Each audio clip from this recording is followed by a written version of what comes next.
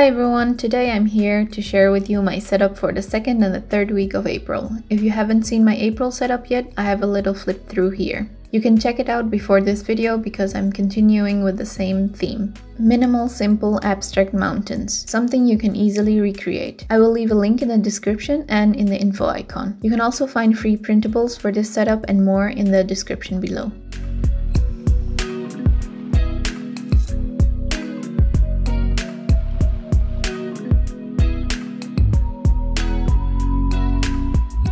I've prepared some craft paper for this setup as well and got my cheat sheet to look at what design I would want to use for this spread.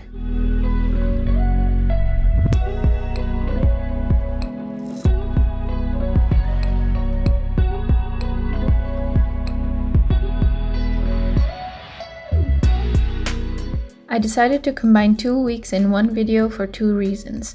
One, because it was convenient for the Dutch door spread I made, and two, I wanted to try out something different than last month, in which I posted one video for every week. So this month I will combine 2 weeks together. This is week 2 and 3. Another video will be up later for week 4 and 5. As mentioned before, you can get free dated printables for this setup linked in the description, and if you're interested in getting blank printables, they will be available for purchase in my Etsy shop. One thing that I didn't mention is that if you purchase the printables via my Etsy shop, you will always get the full setup dated and blank with the weekly spreads as well, even before the videos of those weeks are posted. For the free printables, you will have to wait until the video is released before you can get them. As you have seen, I pasted the craft paper on the edges of the pages and I cut off about 1/3 of the middle page to make that a Dutch door viewing into the next week. I wrote down the days of the week vertically with a lot of space between each letter to make it seem like they're stretched out. The pages are divided into 6 sections and I divided the weekend section into 2 again. I kept it as minimal as possible because we're going to draw the abstract mountains on the craft paper on the sides, which will call out for all the attention.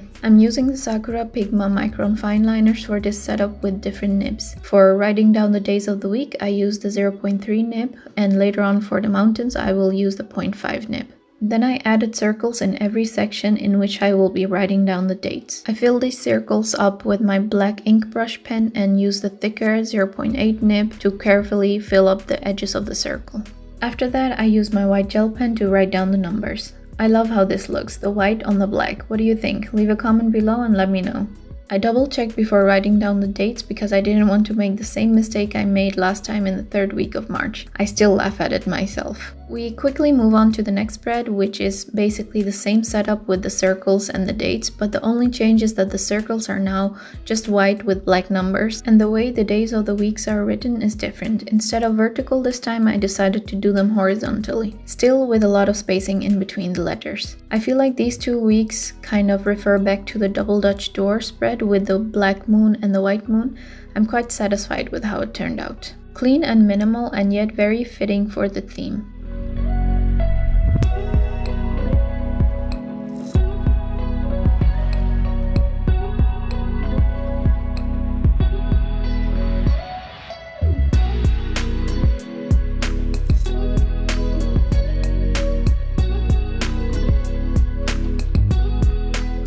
Now we move on to the part you came to watch this video for, the abstract mountains. I started out with my white gel pen drawing the triangles in a row on the left side craft paper. I continue to do this until the whole space is filled up before I start adding the connecting line in between the triangles.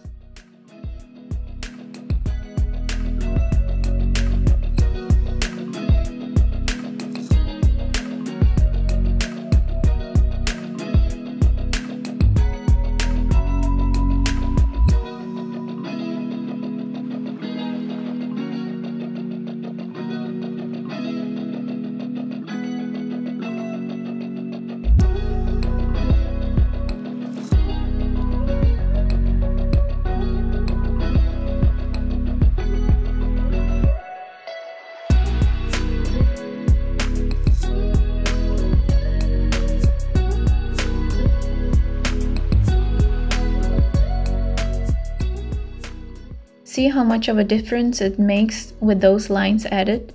It creates an optical illusion as if the design is three-dimensional. If anything, it adds more dimension and depth to the design. It also makes the whole thing strangely satisfying to watch, don't you think? On the right side, I will use my black fine liner to draw the mountains. As you could see, I used my cheat sheet to choose what I wanted. I really recommend you to make something like this. I used the 0.5 nib to start drawing the mountains on this side.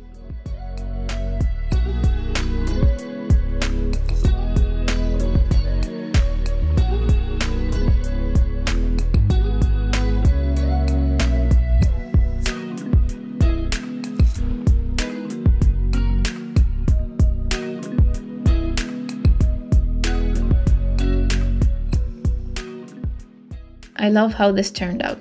Actually, both of the sides. I can't choose which I like better. Which one is your favorite? Leave a comment and let me know. At the end, you will see that there are white spots on this design. That's because the white gel pen on the other side smudged a little on this side. The white spots turned out like snow falling on the mountains. I love this little unexpected addition. I feel like this made it complete. Another little reminder that you don't have to draw this out yourself if you don't have the patience for it. You can easily get my free dated printables, and if you would like to have the blank version for maybe another month in the future, these are available in my Etsy shop. All the info is in the description, and I will leave a link in the info icon as well. Remember that if you get them via my Etsy shop, you will get the complete setup, even with the weekly setups that are not yet published. For the free printables, they will be available as soon as the video for that specific week is out.